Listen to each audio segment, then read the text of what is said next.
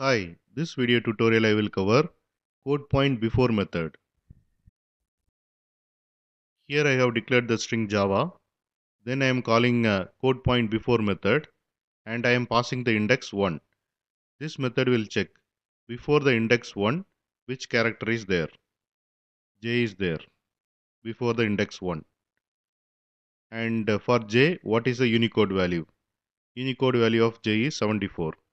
So this method will return 74. Here I have declared the class codePointBefore demo. It has main method. I am running this program. Here you can see the output. Here I have declared the string Java. Then I am calling codePointBefore method and I am passing the index 1. So this method will check before the index 1 which character is there. J is there. So it will return Unicode value of J, which is 74. And here you can see the output. This wiki page has Unicode value of each and every character.